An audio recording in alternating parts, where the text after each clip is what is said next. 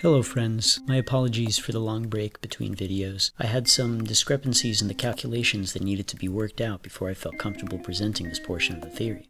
At this point, I believe they are all worked out consistently, and so let's have some fun with it. This presentation will focus on the construction of the space-time and time-space representations utilized in previous episodes to explain gravity, dark energy, and time. I will use both quantum and relativistic concepts and uniting them within this model to prepare for the next episodes, where we will derive the time-space field equations, which reveal the geometry and missing terms in the Einstein field equations. Let's start with our space-time orbit. This orbit being responsible for the generation of baryon matter in our universe, discussed in episode 1 about gravity and time. Consider that the equations here are simply the force equations for an orbit where the masses are equal and the orbital velocity is the speed of light. Canceling out one of the mass terms gives us a set of time-orbit equations, which simply make the math simpler to follow. We are going to consider here that this orbit can in fact have quantum degrees of freedom. By that I mean we can consider all possible movement vectors which still allow the time-orbit equations to be satisfied. Our first degree of freedom to consider is that directionality of the orbital velocity can be ambiguous with regards to xy, xz, and yz planes. This produces a spherical surface with fixed rotational distance, orbital acceleration, and velocity. Thus, the time-orbit equation is satisfied. Next, since directional motion is arbitrary for quantum systems with no external reference, we can say that every point on the orbital surface can be adjacent to a mirror image orbital, where its directional orbital velocity microstate is equivalent. Filling in all mirror image microstates in a plane around a point on the surface creates a torus structure. And as if that wasn't cool enough, we can combine all rotational planes in 3D space, giving us our space-time representation, which represents all possible degrees of freedom and directional microstates which satisfy the orbit equations. The resulting space-time representation appears to be a 3D sphere made of 2D surfaces.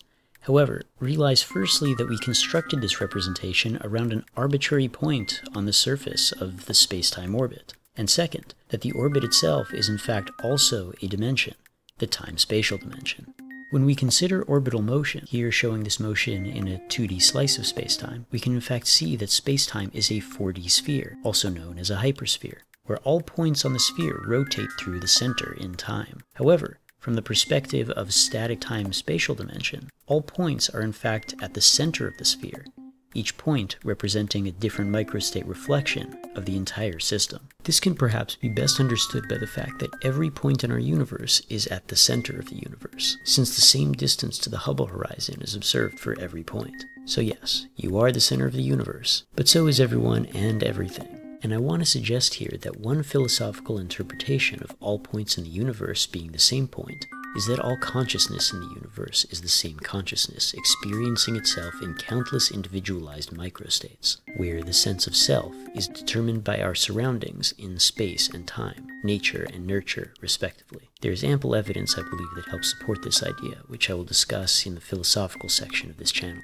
Returning to our space-time hypersphere orbital, I want to point out that the orbit equations can be rearranged to the Schwarzschild equation, typically used to describe the event horizon of black holes. Here we have the Schwarzschild radius of our observable universe at twice the Hubble horizon distance. The relationship occurs because the Schwarzschild equation itself represents a type of dimensional boundary. This will be discussed in future episodes. This is also suggestive that there is motion taking place rotationally, centered at 2 times the Hubble horizon. And indeed, in a later episode, we will expound upon this to understand how the phenomenon of dark matter is generated rotationally at the universal scale. Next, we will generate the time-space dimension, which is the next dimension up from spacetime. This can be done by simply considering that in spacetime, microstates are considered from a single location in the spacetime orbit. In other words, only one position in time is experienced at once. If we consider instead a dimension where all points in the spacetime orbit are experienced spatially, then our movement vector becomes the time-spatial dimension of the previous dimension, thus allowing 3D motion in time for each point,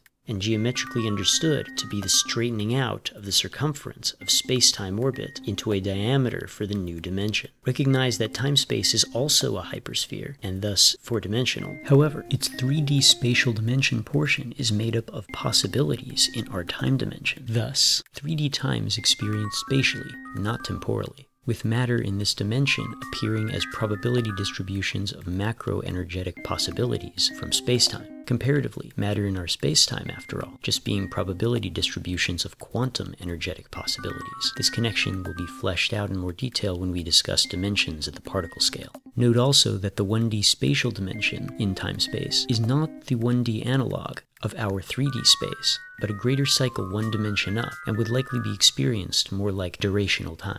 Now, by looking at a 2D slice of the spacetime hypersphere, we can directly unfold the spacetime's time orbital into timespace's linear spatial dimension with accompanying new supertime orbital. Here we can clearly see that the relationship between these dimensions is thus related algebraically by pi, and structurally why both spacetime and timespace overlap in the spacetime region, which gives rise to the gravitational attraction between these regions, leading to the phenomenon known as dark energy, as discussed in an earlier episode. So perhaps the natural next question is, why stop at the time-space and space-time with this radius to circumference dimensional transformation? The truth is, I see no reason why it isn't an infinite series that both shrinks and grows to infinity. A friend of mine who specializes in abstract mathematics is taking a swing at constructing the function linking these structures together, and I'm quite excited to see it once he's done, at the point where the transformations occur at both extremes. Each hypersphere dimensional level should be perpendicular to the last,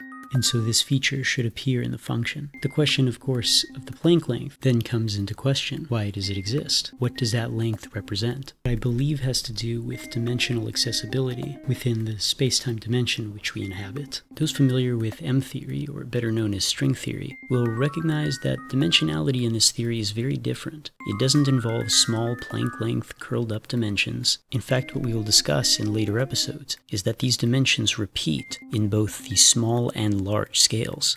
The idea of infinite dimensions is probably daunting to many, especially to those theories that confine dimensionality. But if that's how existence is, I think we're just going to have to accept the concept of eternity. Clearly, it's something I contemplate regularly. If you have any questions, please leave them in the comments and I will address them as best I can. Until next time, thanks for your attention, and I hope you found this interesting. Much love.